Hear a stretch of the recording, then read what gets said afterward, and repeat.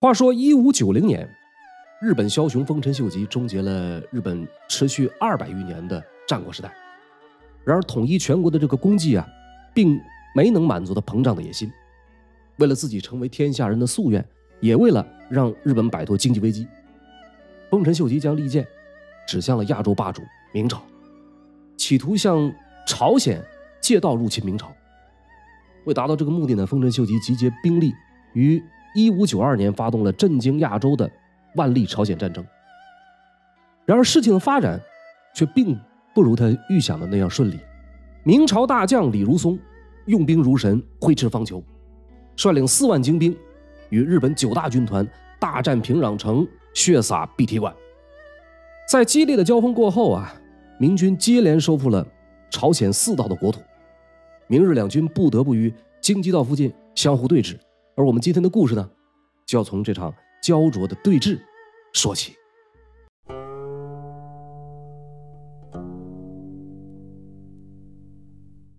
上一回说到，元朝提督李如松领着一众辽东铁骑和戚家军，成功在朝鲜收复了平壤。大战过后，李如松让人备下香烛纸钱，在平壤城下祭奠战死的明军将士。想到这些大好男儿跟随的是自己啊，出征来到朝鲜，结果客死他乡，李如松是再也控制不住情绪，失声痛哭。其他明军将士也是触景生情，纷纷落泪。祭祀完毕，看到周围聚集了许多的朝鲜百姓，李如松走上近前，眼含热泪说道：“说我兵未就尔等，死伤计3000余名，功成时你们得见乎啊？”朝鲜百姓们啊，听罢呼啦跪倒一大片，纷纷磕头。李如松呢，又安慰他们说：“我明日啊，直向京城，杀尽倭奴，你们啊，安心殿居吧。”就在李如松宣称将要直捣王京的时候啊，日军方面大为震动。小西行长在平壤败走之后啊，周围的日军部队纷纷向王京聚拢。日军高层宇喜多秀家、石田三成等人啊，在朝鲜王京召开紧急会议，大家一致认为王京以北的城池已经无法抵抗明军，应该让他们啊全都回到王京来固守。于是在派人前往前线下令退兵的同时啊，石田三成、增田长盛、大谷吉继、加藤光泰、前野长康等人联名写信寄到清朝总指挥部明户屋，将眼前种种不利情况一一报告。这小西行长已经从平壤撤退，加藤清正深入敌后，遭到朝鲜军的袭击，福岛正则也多次遭到袭击，武器损坏。朝鲜水军在沿海不断骚扰，王京驻军的兵粮不足，急需补给。除此以外呢，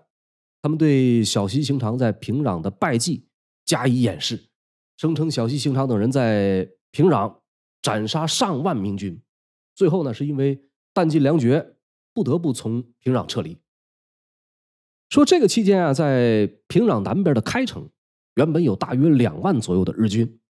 为首的名叫小早川隆景。小早川隆景，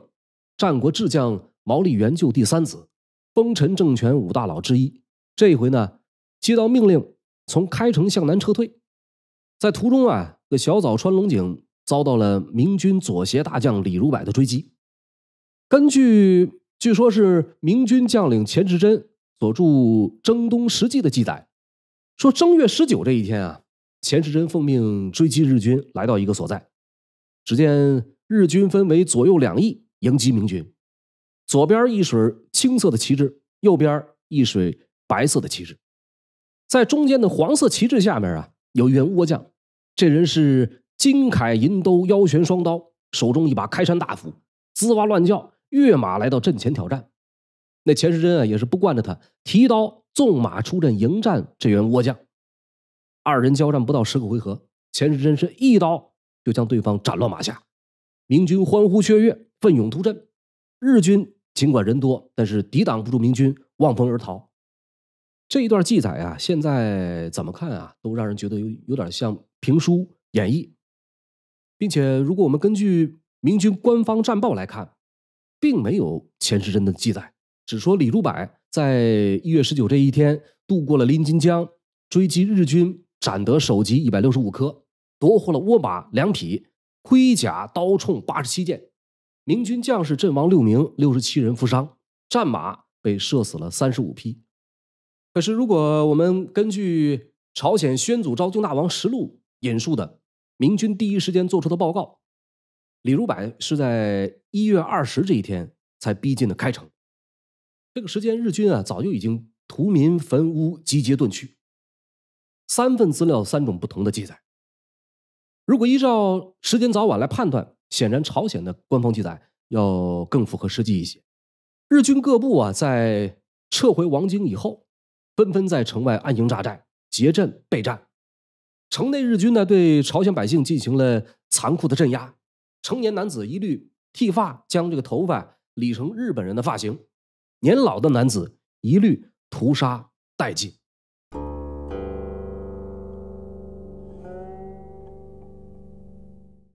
平壤战后日军各部主将相继进入王京。根据日方史料记载，此时的朝鲜王京聚集有宇喜多秀家、小早川龙井、大谷吉继、增田长盛、前野长康、小西行长、宗义治、黑田长政、岛津义弘、大有义统、立花宗茂、高桥统增、毛利元康等等一些人的部队，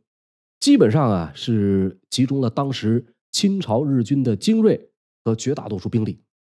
他们眼下面临的主要困难是军粮只够支撑2个月，随着天气转暖，冰面解冻，朝鲜水军呢又很有可能利用水路进逼王京。小西行长所部因为平壤战败，严重减员，武器破损。最棘手的是明军的主帅李如松已经领兵南下。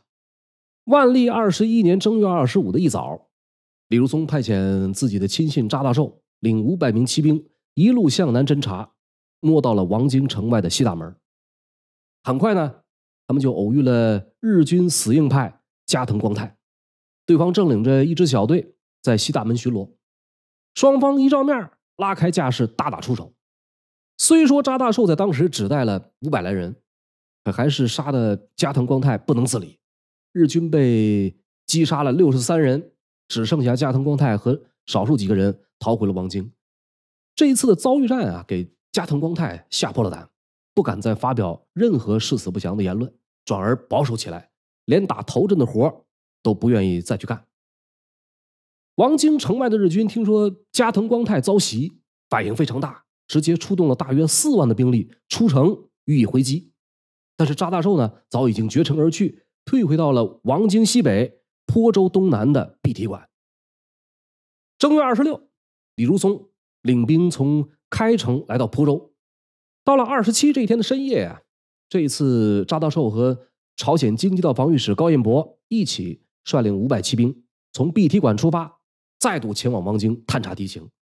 随后呢，又有祖承训、李宁、孙守廉、张英仲、高升、胡鸾率领3000骑兵跟在查大寿的后面作为后继部队。此时日军方面负责在外边巡逻的立花宗茂所部，在侦察到明军动向以后，立刻摆好阵型，准备迎战。根据中日朝3方史料综合来看，立花宗茂此时的兵力应该在600-700左右。双方很快在碧蹄馆南面的礪石岭相遇。且说这立花宗茂在日本历史上也是个响当当的人物。出生以后，因为体格巨大，取了个乳名叫做千雄丸，有西国无双的美称。日本的太阁记更是说宗茂勇武，可谓朝鲜军中无比轮椅。可是遇上了辽东骑兵，这个立花宗茂再怎么强悍，也有一些力不从心。双方先是用弓弩火器互相招呼，随后呢，很快开始近身肉搏。查大寿领人稍稍后退，立花宗茂是紧追不舍，结果呢，遭到埋伏在后的孙守廉、祖承训、李宁等人的掩杀。明军这边是清一色高大的辽东骑兵，用的都是2尺5到3尺长的大刀，并且配备了3眼铳。立花宗茂所部随即败北。所谓3眼铳顾名思义，这是一种有着3根铳管的火器，利用铁或者粗钢浇铸而成，可以轮番射击，短距离作战威力很大。有关三眼冲对阵日本火绳枪，曾经一度引发热议。一部分人认为日本火绳枪的精准度要远胜明军的三眼冲。依据来源呢，主要是抗倭名将戚继光的绩效新书。一部分人认为呢，二者各有优劣，三眼冲在战场上打不过火绳枪，主要是人为因素。这一观点的主要来源是当时经略元朝事务的兵部侍郎宋应昌。究竟哪一种火器更胜一筹？这个问题到今天一直争论不休，没有定论。咱们回过头接着说这场战役。明日双方在砪石岭大概打了1个小时，立花宗茂所部战死300多人，被明军直接斩首者近100余人，就连立花身边的这个几名贴身部将都死在了查大寿等人的手里。因此呢，立花宗茂只能是且战且退，被查大寿等人追击到一处叫小丸山的地方躲了起来。有史料说，战败后的立花宗茂被明军射得如同刺猬一般，铠甲上挂满了箭簇，而且呢，日本至今还流传着一桩立花宗茂吃饭团的小故事。说是结束了与明军的交战以后，日军人困马乏，躲着休息。立花部有2个叫小野和拳手的家臣，问别人要不要吃竹叶饭团，其他人都因为交战太过惨烈，吞咽不下，只有立花宗茂跟他们要了3个饭团，还混着酒水一口气吃了个精光。民间传说立花英勇无畏，置生死于度外，才有心思吃饭，把他的勇敢当榜样来歌颂。殊不知真实的情况呢，就是由于战斗过于惊险，立花宗茂紧张到不得不靠吃东西来缓解情绪。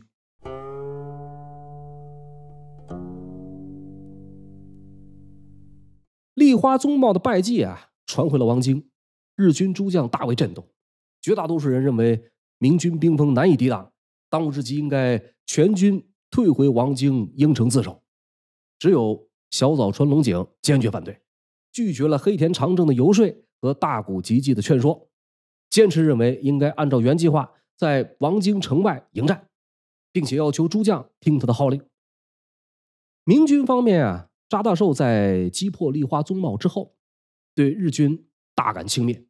他立刻派人回报李如松，并且请李如松亲自前往前线。与此同时朝鲜方面有哨兵刻意隐瞒事实，向李如松谎称日军已经全部撤出王京。根据钱谦益《木斋初学集》的记载，朝鲜人用假情报欺瞒李如松，主要是因为当时出现了明军在平壤开城割取朝鲜人的首级，假冒日本人向明廷报捷。一些朝鲜人因此痛恨李如松，于是呢开始散播日军已经全部撤出王京的这么一个谣言。李如松当时对这么一个虚假信息完全没有察觉，再加上有查大寿的捷报，当即挑选了2000精壮骑兵，和中协大将杨元、左协大将李如柏、右协大将张世觉一起从坡州出发，赶赴王京。走在半路，又安排杨元分领1000人殿后。而恰恰正是这样一个决定，最终呢让李如松幸免于难。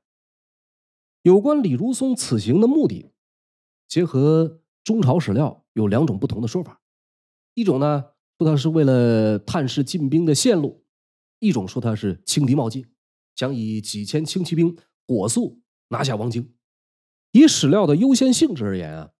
李如松应该是为了查看进兵王京的路线，而不是想凭着几千人就去直接占领王京。无论怎样当时的李如松并不知道此时的砪石岭，他的部下们正面临着巨大的危机。王京城内的日军在小早川龙井的指挥下，几乎是倾巢而出，列阵砪石岭，逼抢明军。双方的兵力在这时候呢也是颠倒过来，明军只有3000多人，而日军呢黑压压一片，足有4-5万之多。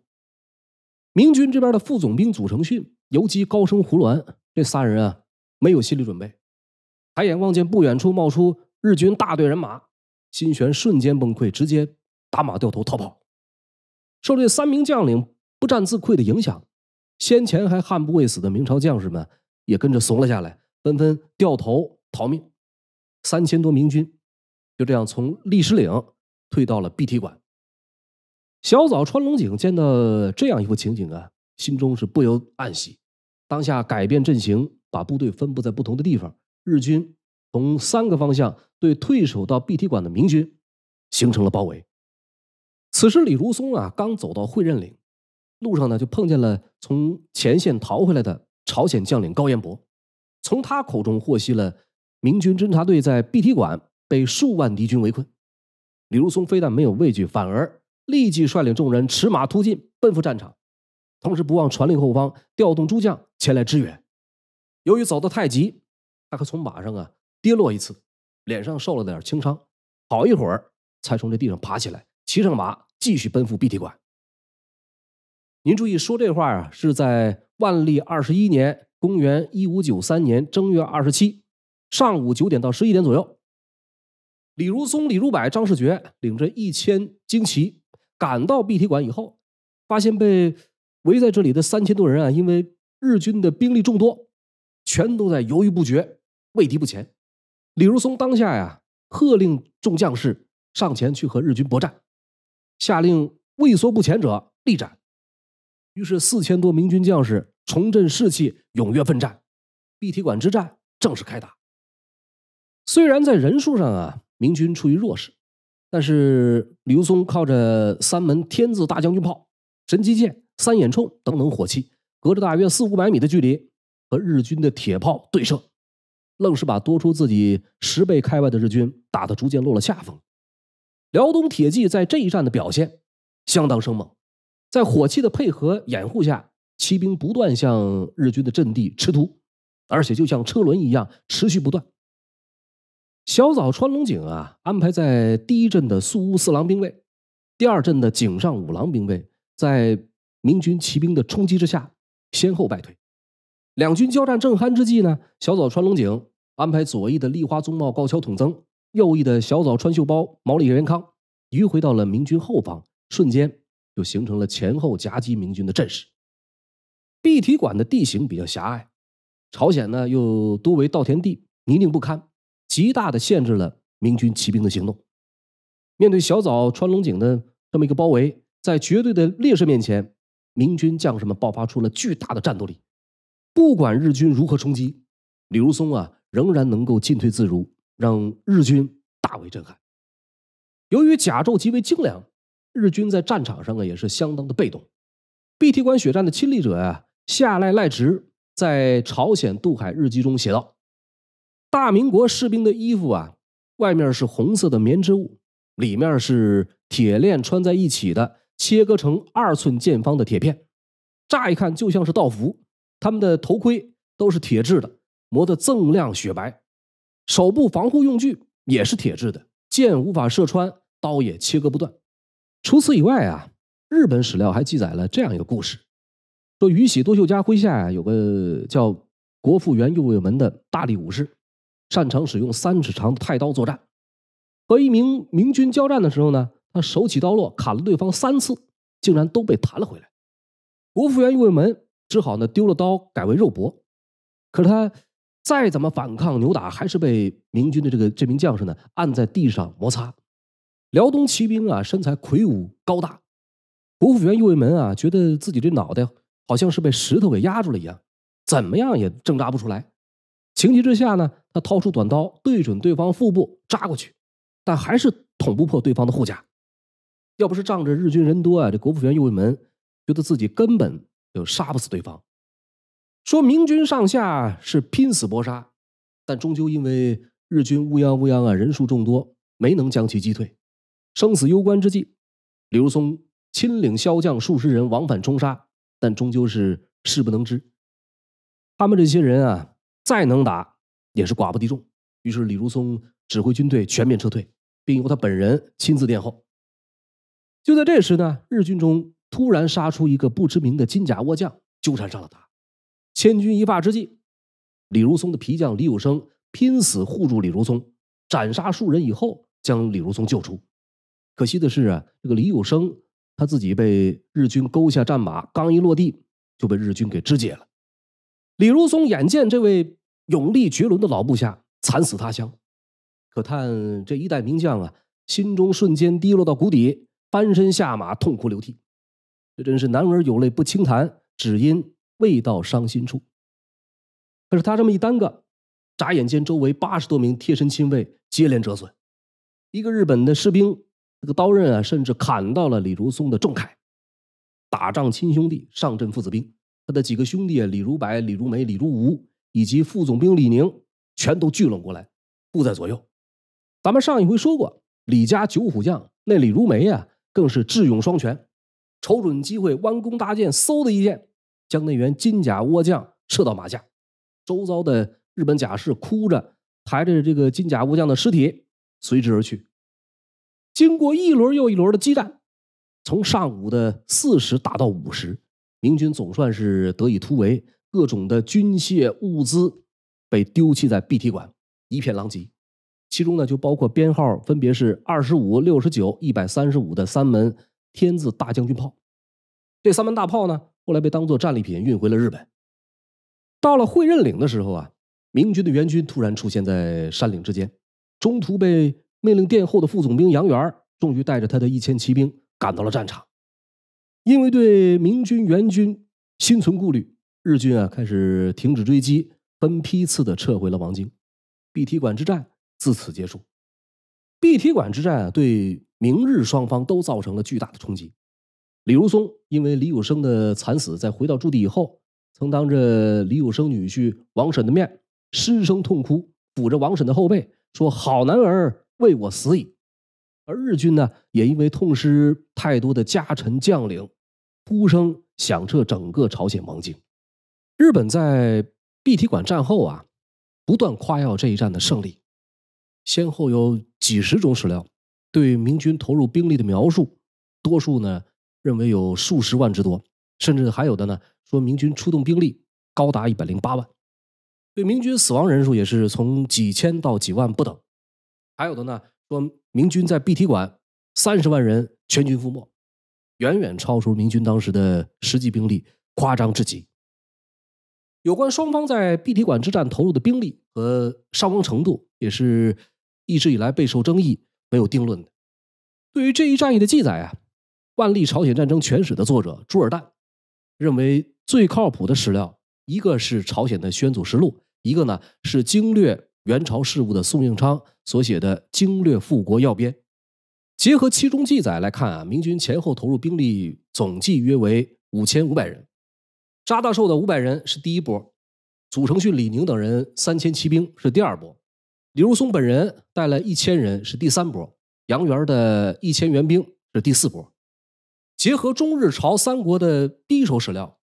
明军实际阵亡人数应该是数百人，而日军投入兵力啊大约有4、5万人，战死同样是数百人。尽管后世啊时常有人认为李如松轻敌冒进，草率进兵，然而从本质上来看，明军以5500的兵力迎战日军4、5万大军，最终仍然能够成功突围。不得不承认的是，当时明军的悍勇以及日本战国军队战术水平的低劣。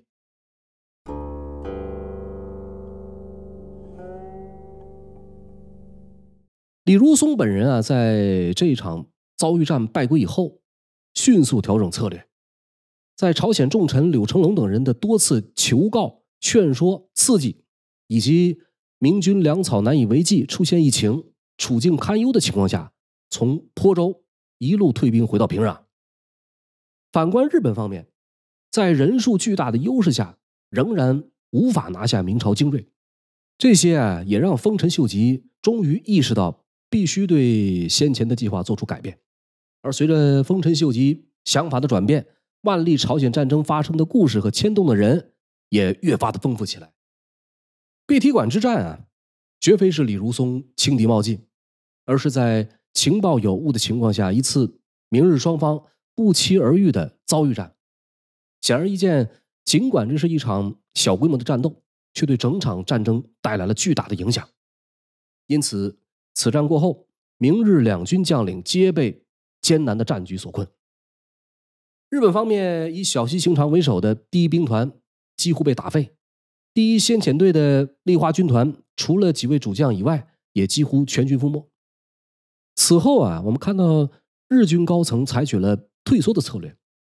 不管明军如何发动攻势，他们都坚守在王京城。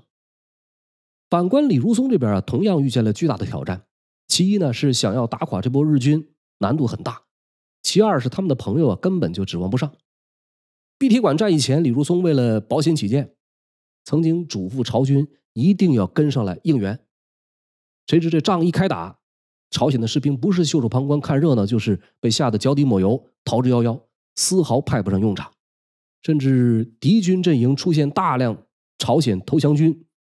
更要命的是，以柳成龙为首的朝鲜大臣们经常对明军将领实施的战略措施指手画脚，只要不随他们的心意，就动用外交手段向朝廷上书。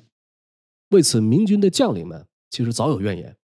就连经略宋永昌啊，也都开始渐渐不相信这些朝鲜官员，认为这些人啊，不是提供假情报，就是泄露军机。有时候前线军情刚刚发布，朝鲜的官员就将这个机密分享给自己的亲朋好友。李如松正在赶赴前线思密达，阿西把李如松哭得稀里哗啦思密达。为此，宋应昌啊曾经要求他们要严守秘密。那些朝鲜官员们呢，就反过来怼他，说不跟亲友分享啊，就是瞧不起人家。幸亏那个时候没有推特、微博、朋友圈这些东西，要不然啊，估计也就没有什么秘密可言了。综合以上的客观条件，一向喜欢冲锋陷阵的李如松不得不改变自己的打法，命杨元率军镇守平壤，控制大同江；李如柏率军镇守宝山，查大寿镇守临江，李宁和祖承训留在开城与日军展开为期半个月的对峙。这个部署啊，在朝鲜人和日本人看来，跟无意进取是别无二致。所以在这两国的史书上呢，都说李如松死里逃生，被打怕了。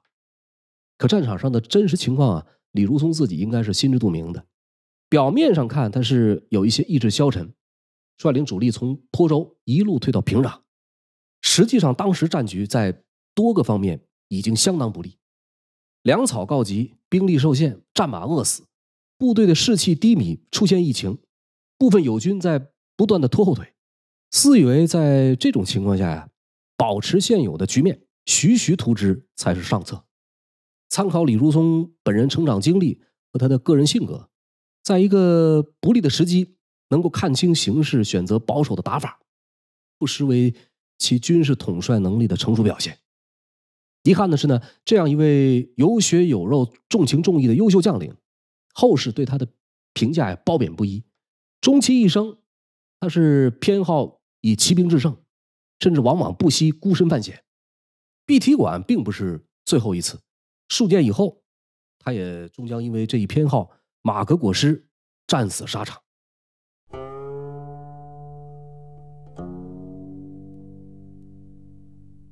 在碧蹄馆战后啊，明日双方全都开始出现军粮补给的危机。日军在朝鲜的将领啊，对继续作战已经没有把握，于是呢，通过军事会议集体联名向丰臣秀吉汇报请求退兵。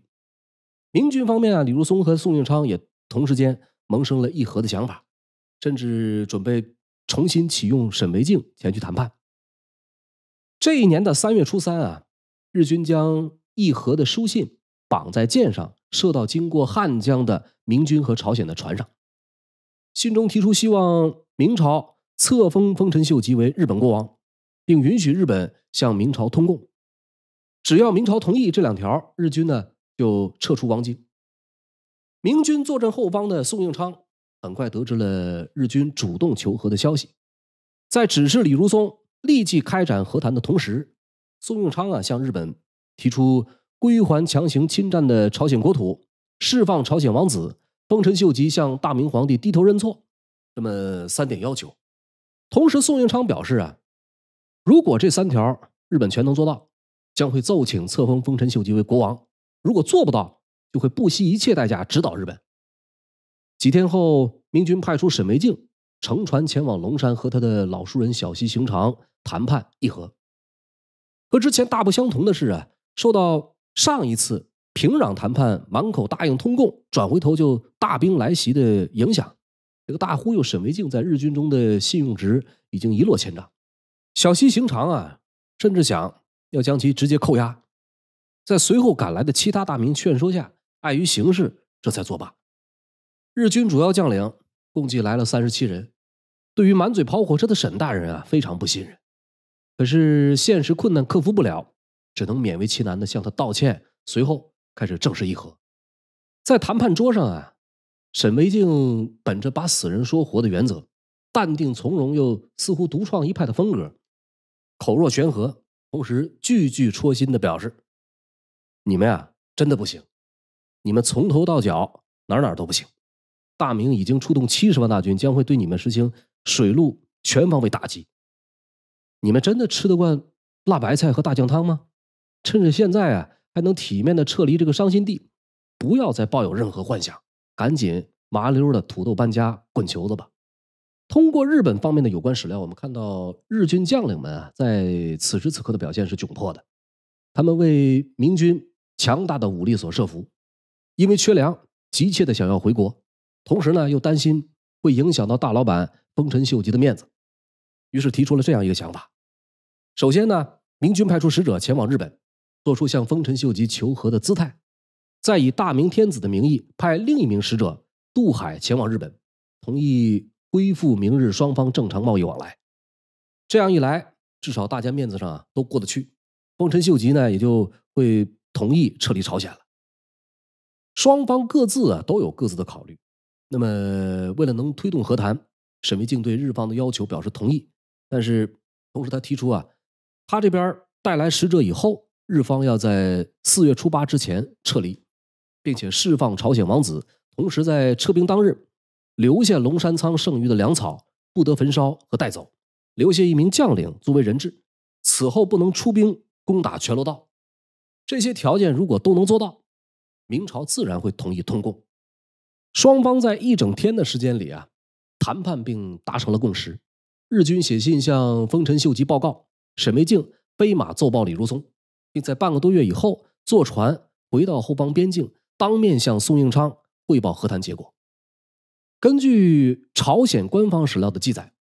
宋应昌听了沈惟敬的汇报以后，说了这样一番话，说此间何意，汝既专主，我不当欺朝鲜，亦不敢污朝廷，而须率侧室5人领倭众归日本，受关白降书以来，我得此，然后转旨请奏，封关白为王，使之进贡，勿令误事。宋应昌的处理方式啊，很是老道，他安排沈惟敬领另外2名冒充大明天子使者的谢用子、徐一贯共同前往日本，对外宣称呢是去接受降书，实际上是认可了日方的和谈条件。丰臣秀吉这边啊，也是同意了在朝将领的撤兵请求，一改此前闪击明朝的战略，日军开始计划全面撤退到朝鲜沿海地区。本来约定好4月初8撤兵，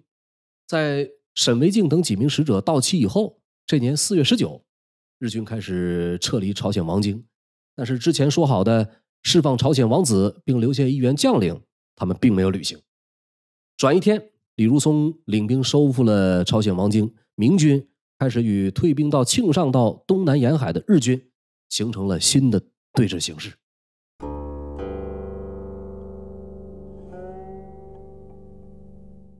咱们在前面啊，多以明军视角来描述万历朝鲜战争前2年的一系列战役。实际上在这一期间，朝鲜各地的义兵也有很多可圈可点的地方，让日军大吃苦头。相比之下，朝鲜水军要比陆军强大得多。自日军登陆以来，朝鲜水军一直没有松懈，对日军展开了一系列的反击行动，取得了相当亮眼的成绩，间接促成了第1阶段战争的结束。众所周知啊，日本是海岛国家，因此自古以来呢，日本对水师就极为重视。万历朝鲜战争的前期，日本水军主要有这么几位将领，头一个叫做酒鬼嘉隆，水上作战经验极为丰富，作战指挥十分了得。除了酒鬼嘉隆，还有藤堂高虎、加藤嘉明和斜坂安治3人也都是各中高手。因此丰臣秀吉对水军战士相当有信心，觉得朝鲜水师啊也会跟陆军一样很快就投降。但是出乎丰臣秀吉预料的是，他的如意算盘很快就落空。不仅落空，收到的水军战报比陆军还要难看。而这些都是拜一个人所赐，那就是朝鲜半岛至今公认的民族英雄李舜臣。李舜臣字如邪，朝鲜京畿开封人。1576年，31岁的李舜臣5科及第，接到的第一份工作是前往咸镜道戍边。后来在驻守陆屯岛期间，与上司闹矛盾，延误战机，被革职处分，只能以白衣身份从陆军底层重新做起。可以说李舜臣前半生的军旅生涯并不顺利，再加上李氏王朝本就重文轻武，没有武将发挥的空间。从军10年，李舜臣是毫无建树，每次升官都要靠文官举荐，直到丰臣秀吉入侵朝鲜，他才被时任右翼政的柳成龙举荐，担任全罗左道水军节度使，加封浙冲将军。没想到正是这次提拔，不仅让李舜臣找到了自己的用武之地，更让朝鲜诞生了一位传世名将。按照丰臣秀吉的作战计划，日军原本的打算是由釜山出发，先攻破朝鲜水军主力，再配合陆军掉头进入黄海，等到灭亡朝鲜以后，再一举攻入明朝。然而自1592年农历5月起，丰臣秀吉就接连收到日本水军进军受阻的消息，说在日军攻陷釜山浦东来城之后，朝鲜庆尚道右水使援军因为不敢单独抵抗日军，派人到全罗道向李舜臣求援。原李二人会合以后，在巨济岛玉浦湾对入侵的日军发动突袭。当时这支日本舰队的官兵由指挥官藤堂高虎带领，弃船登岸，绝大多数人都在岸上，这个舰队呢几乎无人看守。李舜臣的舰队由此一字排开，利用火器袭击日舰30艘，日军船只被一举击破。这就是这段历史中的玉浦海战。玉浦海战是整个万历朝鲜战争第一次海战，也是李舜臣军事生涯中的第一次胜仗。在这之后，他就好像开了外挂一样，四川海战12艘大型倭船被撞破，悉数焚毁。荔浦海战倭船大小20艘全部被烧。在这之后呢，日本水军暂时收敛了兵锋，李舜臣呢也率舟师回到了全罗道。相比陆军43天几乎攻占朝鲜全境，水军的败绩让丰臣秀吉十分恼火。日本战国时期，水军之间的战斗往往会采取3种方式：中远距离用弓箭和火绳枪压制，近距离投掷火药罐消灭有生力量，最后呢，水手跳到对方的船上，近身白刃肉搏。然而这种打法到了朝鲜战场，面对李舜臣突然变得不灵了。除了其战术上时常采取诱敌深入的方式以外，很多时候这得益于李舜臣本人秘制的一种在当时刚好可以克制日军的兵船——龟船。船上是铺板如龟，背上有十字路可供人行走，其余全部插满尖刺刀锥。船头竖起来一个龙头，龙头嘴巴张开处既可以发射火器，又可以释放硫磺气体，迷惑对方。船后有龟尾，龟尾下面有6个枪眼。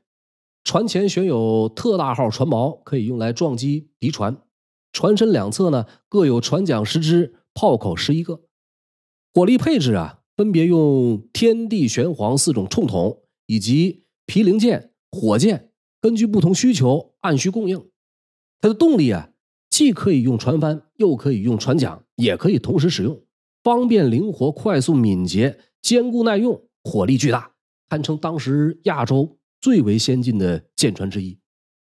在和日本水军的对战过程中这个李舜臣的龟船发挥了极为显著的作用。双方一照面，先开炮再开枪，实在不行呢就往上撞，一套连招下来，基本上很少有船只可以全身而退。这一年6月14酒鬼加隆、胁坂安治、加藤嘉明等日本水军大将在釜山举行军事会议。会议在一片不那么祥和的气氛中进行，他们密切磋商破敌之策，最终呢也没能商量出了个子丑寅卯。到了7月初7胁坂安治得知朝鲜水军再次出动，他立刻率领所部水军出发，想要与之决战。转一天，李舜臣援军等人的水军在追击2艘日军船只的过程中，发现日本人的大小船只70余艘列阵停泊在了建乃梁。李舜臣和援军发生了争执，援军想要像之前一样冲上去直接干仗。李舜臣认为建乃梁地形狭隘，不利于作战，应该把鬼子引出来到更广阔的海域，再好好教他们做人。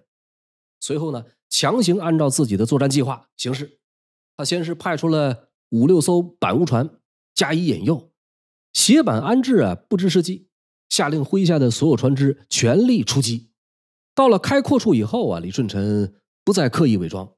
他命令诸将摆开鹤翼阵，掉头开打。